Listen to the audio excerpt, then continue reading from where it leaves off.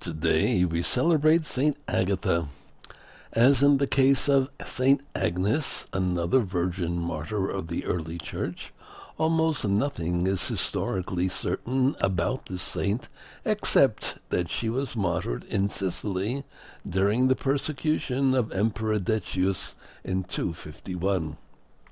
Legend has it that Agatha, like Agnes, was arrested as a Christian, tortured, and sent to a house of prostitution to be mistreated. She was preserved from being violated and was later put to death. She is claimed as the patroness of both Palermo and Catania. The year after her death, the stilling of an eruption of Mount Etna was attributed to her intercession. As a result, apparently, people continue to ask her prayers for protection against fire.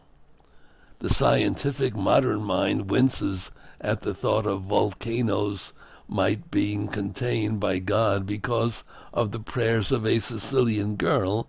Still less welcome, probably, is the notion of that saint being the patroness of such varied professions as those of foundry workers, nurses, miners, and alpine guides.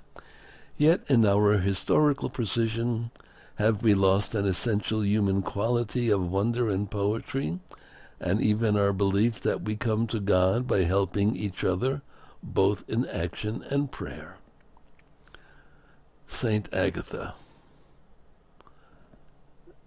Let us imitate her life, and let us imitate her decisions.